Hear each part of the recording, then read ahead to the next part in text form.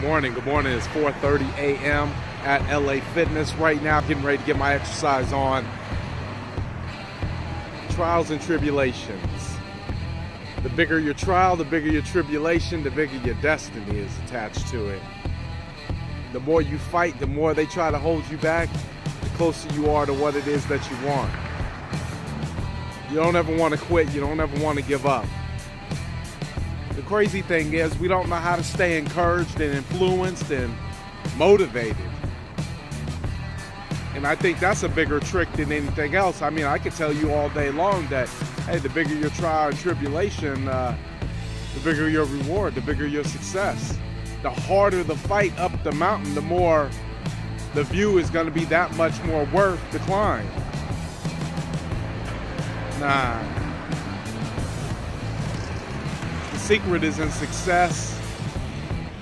Has everything to do with how you stay motivated during those times, because you're going to have times that, I mean, T.D. Jakes said it best, you are going to have trials at every level, tests at every level,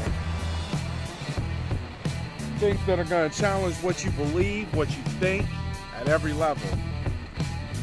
Last night I wrote this up, and on the first page, I'll show it to you. It simply says, your perfect day. If you don't have a clear vision in front of you of what it is that you're going after, what it is that you can do, life will confuse you. It will throw you through loops. It will throw you through ups and downs, twists and turns, lefts and rights, quick jolts, scary shit. If you don't know what it is that you want to do.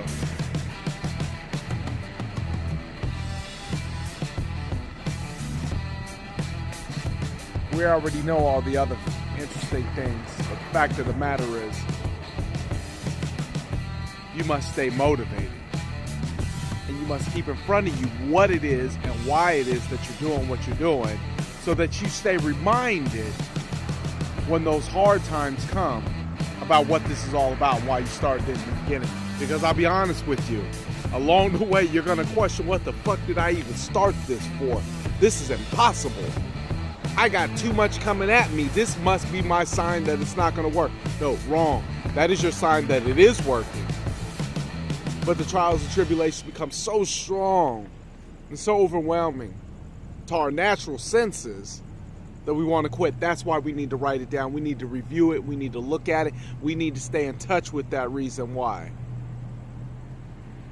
That way we don't forget when those other things start coming up. Stay blessed. Take care. About to pump some iron.